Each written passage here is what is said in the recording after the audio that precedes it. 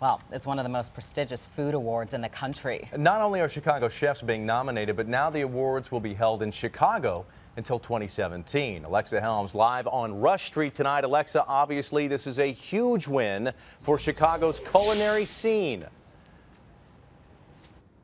Jeff, this is a huge win for Chicago. Like you said, what this means is that our food right here is being considered world class, and now we are becoming the food capital of the country. It's the Oscars of the culinary world. For the first time, the James Beard Awards are taking place outside of New York City. It's just really exciting to be a part of it. So now that New York's kind of run with it for so long, to be a part of Chicago's up and coming is really nice. And they're staying in the Windy City until 2017. You want to be in a place that's about quality. You want to be in a place where you can point to world-class restaurants, and you can say they're here because the Oscars are in Los Angeles, because that's the movie capital. And so for them to be now in Chicago, it means this is the food capital. There's a reason Chicago is earning that reputation. Every year, local chefs are taking home the James Beard Award and getting worldwide attention.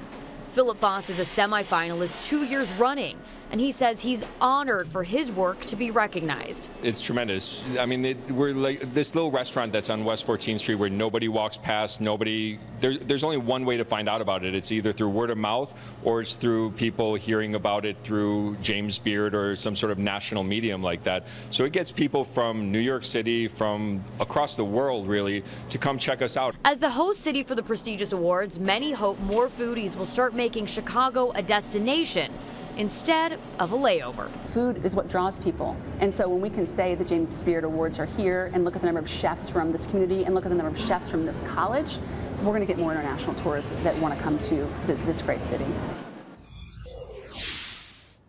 So anyone can actually buy these tickets and attend the award show themselves. They can find them all online. And the other thing that you may want to check out is who those nominees are, those semifinalists, because those are probably going to be the hottest restaurants in Chicago. Don, I know that's going to be good for you. All right, Alexa, I'll take it from here. And you're right, Chicago is the food capital of the world. Beard Awards should be here. Alexa Helms, thank you very much.